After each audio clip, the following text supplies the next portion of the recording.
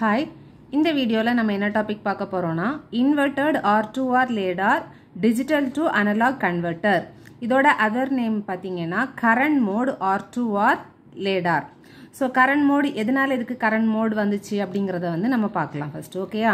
So first inverted R-2R அப்படினா என்னன்னு பாத்தீங்கன்னா நம்ம ஆல்ரெடி வந்து R-2R LiDAR படிச்சிருப்போம். So அந்த R-2R LiDAR ஓட MSB பிட்டும் LSB பிட்டையும் இன்டர்சேஞ்ச் பண்றது. So இது வந்து circuit diagram. So இந்த circuit diagramல வந்து பாத்தீங்கன்னா this is inverted. Okay? So normal R-2R LiDARல வந்து பாத்தீங்கன்னா இது வந்து MSB. ஓகே இது வந்து LSB-ஆ இருந்துச்சு. ஸோ இந்த இதை வந்து நம்ம என்ன பண்ணியிருக்கோம்னா இன்டர்சேஞ்ச் பண்ணியிருக்கோம். ஸோ இன்டர்சேஞ்ச் பண்ணியிருக்கோம்னா மீனிங் என்னன்னா இந்த MSB-ல தான் நம்ம என்ன இது பண்ணுவோம்னா ரெஃபரன்ஸ் வோல்டேஜ் கொடுப்போம். ஸோ அப்போ இந்த பக்கம் ரெஃபரன்ஸ் வோல்டேஜ் இருக்கும், கிரவுண்ட் இந்த பக்கம் இருக்கும். ஓகேயா? ஸோ வேற ஒன்றும் கிடையாது, position of MSB and LSB வந்து பார்த்தீங்கன்னா இன்டர்சேஞ்ச் பண்ணியிருக்கோம். ஓகே ஸோ இது வந்து சர்க்யூட் டயக்ராம் இந்த ஆப் ஆம்ப். ஸோ இதில் வந்து பார்த்தீங்கன்னா இது வந்து ground. So this is virtual ground. Okay so virtual கிரவுண்டானால இதுவும் என்னது கிரவுண்டு. புரியுதுல? விர்ச்சுவல் கிரவுண்டானால இந்த இன்வெர்ட்டிங் டெர்மினலும் இப்போ என்னன்னா கிரவுண்ட் டெர்மினல். ஸோ இதில் ஏன் வந்து இதை வந்து கரண்ட் மோடுன்னு சொல்கிறோன்னா ஸோ இதுவும் என்னது கிரவுண்டு, இதுவும் கிரவுண்டு. இப்போ ஃபார் எக்ஸாம்பிள் இந்த பைனரி வேர்டு வந்து இப்போ நம்ம வந்து இப்போ நார்மலாக 1 0 0ன்னு கொடுக்குறோம். ஸோ 1 வந்து இது வந்து 1 0 0. இப்போ 1ஆ இருந்துச்சுன்னா ஸ்விட்ச் வந்து கனெக்டட் டு திஸ் டெர்மினல் கரெக்டாக, அதாவது இன்வெர்ட்டிங் டெர்மினல். ஸ்விட்ச் வந்து இன்வெர்ட்டிங் டெர்மினலில் கனெக்ட் ஆகுது. 0வாக இருந்துச்சுன்னா ஸ்விட்ச் வந்து கனெக்டட் டு நான் இன்வெர்ட்டிங் டெர்மினல். இதுவும் 0 நான் இன்வெர்ட்டிங் டெர்மினலில் கனெக்ட் ஆகுது. அப்படி பார்த்தா இந்த switch 1 வந்து connected to inverting terminal, so that is also ground. இந்த switch 2 3 பாத்தீங்கன்னா connected to non inverting terminal, அதுவும் ground. அதாவது binary word 1 or 0 எதுவா இருந்தாலுமே நமக்கு வந்து இந்த switch வந்து ஆட்டோமேட்டிக்கா எதுல தான் போய் கனெக்ட் ஆகும்னா ஒரு grounded terminalல தான் கனெக்ட் ஆகும். ஸோ கிரவுண்ட்ல கனெக்ட் ஆகும்போது நமக்கு இங்க என்ன ஆகும்னா கரண்ட் வந்து ஈக்குவலா டிவைட் ஆகும். ஸோ நம்ம பைனரி இன்புட்டை என்ன பைனரி இன்புட் கொடுத்தாலுமே இந்த சர்க்யூட்டில் வந்து பார்த்தீங்கன்னா கரண்ட் வந்து ஈக்குவலாக டிவைட் ஆகும். ஸோ அது எந்த இதில் பிரின்சிபலில் ஆப்ரேட் ஆகும்னு பார்த்தீங்கன்னா சம்மிங் கரண்ட் அப்படிங்கிற பிரின்சிபலில் ஆப்ரேட் ஆகும். ஸோ அதனால தான் இதுக்கு பேர் என்னன்னா கரண்ட் மோட் R-2R DAC. ஏன் கரண்ட் மோடுன்னு சொல்றோம்னு புரியுதுல்ல? ஸோ ஸ்விட்ச் பொசிஷன் 1ஆ இருந்தாலும் சரி 0வா இருந்தாலும் சரி நமக்கு இந்த ரெசிஸ்டன்ஸ் வந்து கனெக்டட் டு எங்க கனெக்ட் ஆகும்? கிரவுண்ட்ல கனெக்ட் ஆகும் ஒரு எண்டு. ஸோ கிரவுண்ட்ல கனெக்ட் ஆகும்போது நமக்கு என்ன ஆகுதுன்னா ஈக்குவலா கரண்ட் வந்து டிவைட் ஆகுது. ஸோ இதோட ஃபீச்சர்ஸ் பாருங்க. ஸோ ஃபர்ஸ்ட் வந்து பாத்தீங்கன்னா இந்த inverted R-2R LiDAR DAC the position of MSB and LSB are interchanged. Okay, the current divides equally at nodes irrespective of binary input word. புரியுதா? பைனரி இன்புட் வேர்டா இருந்தா நம்ம என்ன கொடுத்தாலுமே நமக்கு கரண்ட் வந்து என்ன ஆகுது? ஈக்குவலா டிவைட் ஆகுது. The circuit operates on the principle of summing currents. Okay, and hence called as current mode R-2R LiDAR DAC. புரிஞ்சிச்சுல? So இப்போ இந்த கரண்ட் ஈக்குவலா டிவைட் ஆகிறத வச்சுதான் இதை வந்து கரண்ட் மோடுன்னு சொல்றோம். ஸோ இன்வெர்டட் R-2R LiDARல உள்ள ஆப்ரேஷன் என்ன அப்படிங்கறத வந்து நம்ம இப்போ பார்க்கலாம். ஓகேயா? ஸோ இப்போ ஃபார் எக்ஸாம்பிள் நம்ம வந்து இது வந்து பாத்தீங்கன்னா சர்க்யூட் டயக்ராம் பார்த்தாலே தெரியும் நம்ம 3 பிட் இன்வெர்டட் R-2R LiDAR டைப்பை எடுத்திருக்கோம். சரியா? ஸோ இப்போ ஃபார் இதே சுவிட்ச் பொசிஷன் ஆல்ரெடி நான் சொன்னதே இருக்கட்டும் 1 0 0. ஸோ இப்போ 1 வந்து பாத்தீங்கன்னா 1ஆ இருந்துச்சுன்னா இந்த சுவிட்ச் வந்து connected to ஆப்பாமோட inverting terminal, that is also virtual ground. Okay, 0வா இருந்துச்சுன்னா that is connected to ground. இப்போ பார்த்தீங்கன்னா இந்த D3யும் கிரவுண்டில் கனெக்டாக இருக்கு. ஸோ இப்போ இந்த இடத்துல வந்து நான் ட்ரா பண்ணி காமிக்கிறேன். இது வந்து 2R. ஸோ இந்த 2R கிரவுண்ட். ஸோ இப்போ ஸ்விட்ச் பொசிஷனில் நம்ம பிட்டு கொடுத்தாச்சு. ஸோ 2R வந்து இப்போ கனெக்டட் டு கிரவுண்ட். அதுக்கப்புறமா பார்த்தீங்கன்னா திஸ் R. ஓகே, இந்த R டெர்மினல். நெக்ஸ்ட் வந்து பார்த்தீங்கன்னா இந்த 2Rம் கனெக்டட் டு கிரவுண்ட். நெக்ஸ்ட் வந்து பார்த்தீங்கன்னா திஸ் R. அதுக்கப்புறமா இந்த 2R.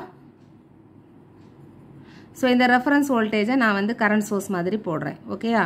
ஸோ இந்த கரண்ட்ல இப்போ எனக்கு டோட்டல் கரண்ட் வந்து 2 mA இருக்குன்னு வச்சுக்கோங்க. ஸோ இதுதான் ஆக்சுவலாக சர்க்யூட். புரியுதுல உங்களுக்கு? இதுதான் சர்க்யூட். அதாவது இந்த பக்கம் எல்லாமே கனெக்டட் டு கிரவுண்ட்.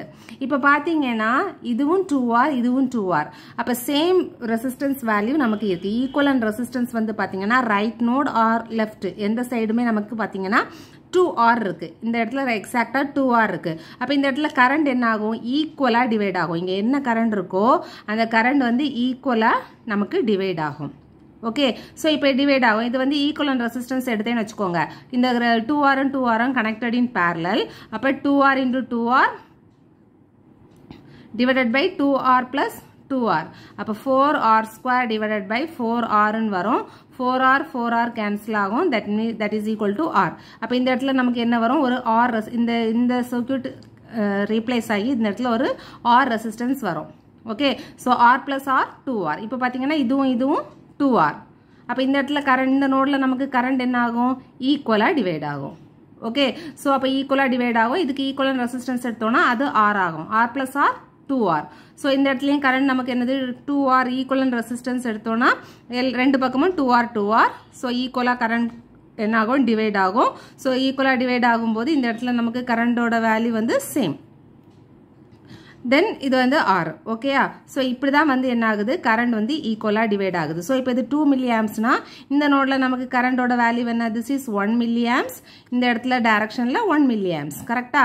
ஸோ இங்கே வந்து பார்த்தீங்கன்னா ஈக்குவலாக டிவைட் ஆகுதுன்னா 1 milliamps ஈக்குவலாக எப்படி டிவைட் ஆகும்? 0.5 milliamps. இந்த இடத்துல 0.5 milliamps. ஓகே, ஸோ இங்கே வந்து பார்த்தீங்கன்னா 0.5 milliamps நமக்கு டிவைட் ஆகும். 0.5 milliamps எப்படி டிவைட் ஆகும்? 0.25 milliamps. அதுக்கப்புறமா 0.25 milliamps. இப்போ உங்களுக்கு இந்த ஆப்ரேஷன் புரியுதுல்ல? அப்போது நமக்கு சுவிட்ச் பொசிஷன் வந்து 0வா இருந்தாலும், அதாவது பைனரி வேர்டு 0வா இருந்தாலும் சரி 1ஆ இருந்தாலும் சரி, கரண்ட் வந்து நமக்கு என்னது? Flow through the 2R resistance வழியாக தான் ஃப்ளோ ஆகும். தட் இஸ் எங்கே ஃப்ளோ ஆகும்? கிரவுண்டுக்கு தான் ஃப்ளோ ஆகும். கரெக்டா?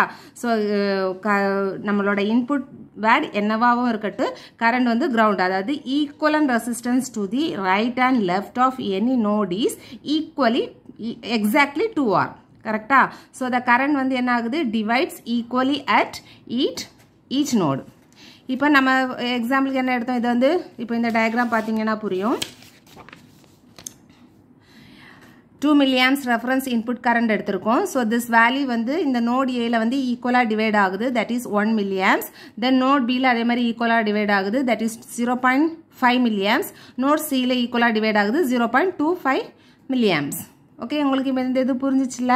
ஸோ இப்போ கரண்ட் வந்து ஈக்குவலாக டிவைட் ஆகுது அப்படின்னு நம்ம சொல்லியாச்சு. கரண்ட் ஈக்குவலாக டிவைட் ஆனால் வோல்டேஜோட வேல்யூ என்னவா இருக்கும்?